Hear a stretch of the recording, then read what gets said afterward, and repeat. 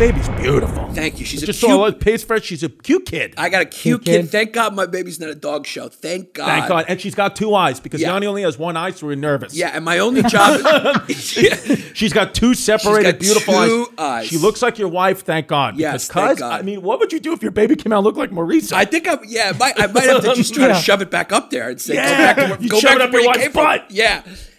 Thank God my only job, I think, is to hug my baby little girl just as many times as I can so she doesn't come out lesbian. I know.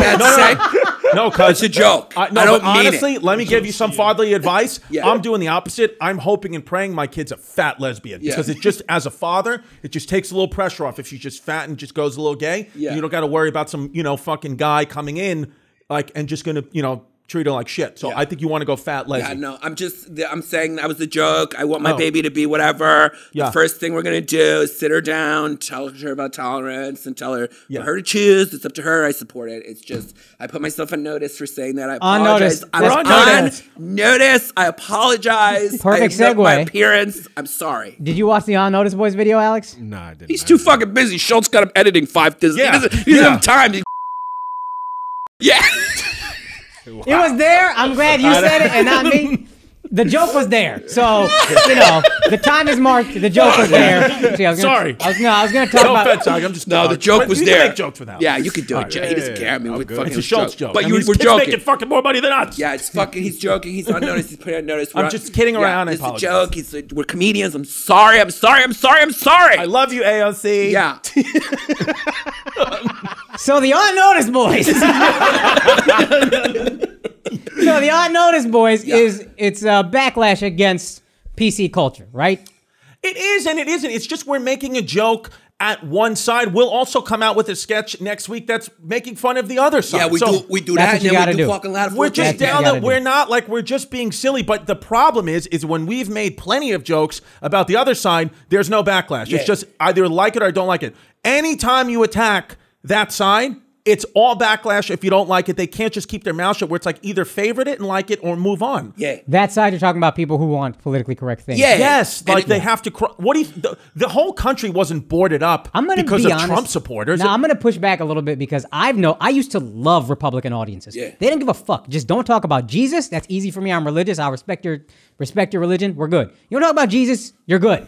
Now, anything you say, anything that they perceive as anti-Trump, fuck this guy. He doesn't know anything. He's so stupid. Trump has actually created some right-wing snowflakes too. That's true too. As funny as he is on Twitter and as funny as it is when he shits on PC culture, he also has created some snowflake culture within the right wing. You want a moderate audience. Having the centrists, that's the best. Best audience, which I genuinely believe makes up the majority of our country.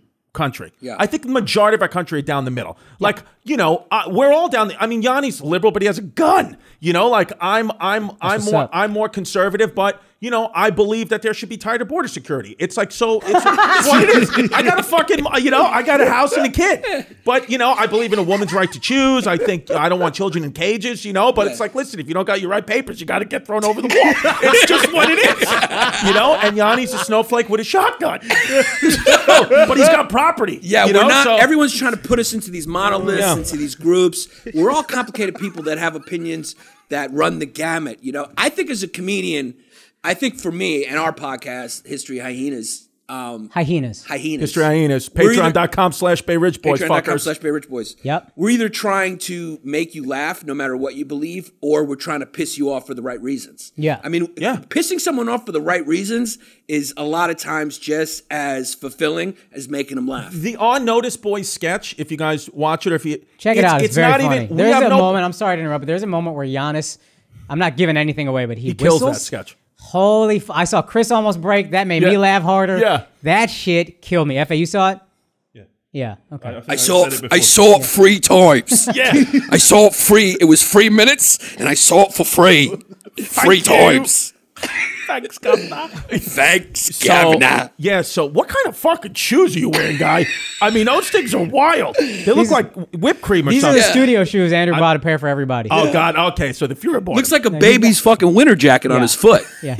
So, but with the AOC sketch, All we were trying to point out is we have no problem with AOC or we're just like silly. We understand some good things are bad. You know, like we said before. We understand both sides. We understand both sides. But the thing that we were making fun of, which was scary, is that she tweeted out that any Trump Syncto fan, that we were going to be on some kind Syncto of... fan? Yeah, Syncto fan. It's what it is. Sycophant. Sycophant is what he's trying to say. Yeah. Any Trump He's got a doctorate in physical therapy, but here's the thing about a physical therapy doctorate. You don't really got to learn how to read to know how to massage people. No, it's what it is. Yeah, I just get in there. Yeah. It's just about making them come.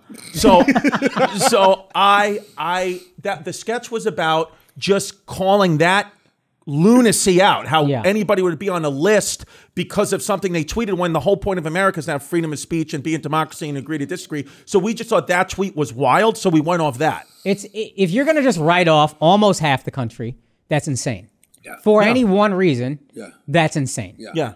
And I think you got to understand, some people might not be extreme right and they still voted for the guy. Why? Instead of saying, fuck you, hey, maybe if you ask why you voted that way, and then I understand you, and then I'm like, all right, but here's my point of view. Look, we can actually meet somewhere in the middle. I bet you because some members of my family did this. There are amazing people. One issue voters. Yes, single issue one voters. issue. Well, just how the Republicans and Democrats have chose, either the pro-choice, pro-life religion thing. That makes people have to choose. Like, people in my family are very Catholic, very religious, great people. They believe that a baby's a miracle and you can't kill a life, so they will always vote Republican, always, just because of pro-choice. Yeah. So it's like, does that make them a horrible person?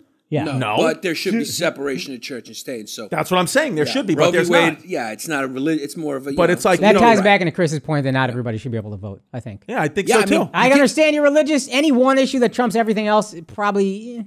Yeah, I don't think I should be able to vote. You made a good point though, dude. It's like, I mean, the left has become such an easy target because there's a lot of the far left has kind of hijacked them a little bit and they've gotten so zany. Yeah. But the right is there's still meat on that bone because those motherfuckers will believe anything. True. You get on the internet and you're like, hey, there's kids I saw some kids getting touched in the basement of a Walmart at 23rd and 2nd. There's like 15 guys going to show up in military garb and shotguns saying, where's fucking Hillary Clinton? How did she turn into a demon? And how's she fucking kids? There's still to this day people that think Hillary Clinton like flavors her Pepsi with aborted fetuses. Yeah, I mean, you get a fucking parking ticket there like George Soros did this. George Soros is like the fucking all-knowing evil devil, can do anything. Know who he is. Let me ask you guys a question. I think, and I've said this before, I think... You gotta get more political, Akaash. I think, I don't know anything. I didn't even know every state got 2 senators. Assume. Yeah. Here's what I think. I think, Rush Limbaugh said this, politics is not a spectrum, it's a circle. And the extremes are the same. And tell me if I'm wrong, I think it's almost like, you know how kids like don't feel like they belong anywhere, and sometimes that's how they fall into a gang? Like they just feel love from this group of people, so that's their family. Do you think it's the same thing politically? Like what makes a person go extreme one way or the other? I think there's a little bit of like, a little comfort in the group for sure. It's like a group. Hey, I belong somewhere. Yeah, comfort in the group. It's the same. I think for when like a woke mob comes after you. I think if they didn't know that there was others backing them up when those pile-ons happen online, they wouldn't do it. They would be quiet. They'd be scared to go at you if they didn't know that they had like a whole group that would also pile on and like it and retweet it. And I mean, our species is shit. Yeah. We're shit. Our species, well, it's based in tribalism, our species. That's the whole point of surviving.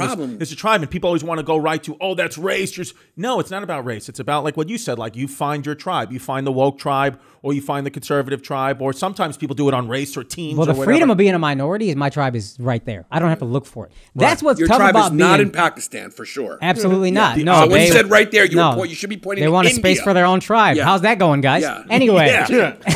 I think it's easy if you're a minority in the sense that like, oh, this is my tribe, I'm with them, let's roll. Whereas for a white, straight guy in America, there is no, hey, this is what your identity is. I remember Andrew as a comic would always be like, what do I open with? I don't know how the fuck to open to address the audience, hey, this is who I am. For me, I looked up, we went back and like studied old comics, every minority comic from Chappelle, Greer Barnes, like I looked at special after special after special. Patrice, I think, they pretty much always open with, in some way, I am this race. Let's acknowledge that. I'm different than most people. The majority of the country, that's it. White people don't have that thing to just latch on to. So I think you guys are more, it's easier for you guys to fall into political extremes because it's like, oh, that's something I can latch on to. Interesting.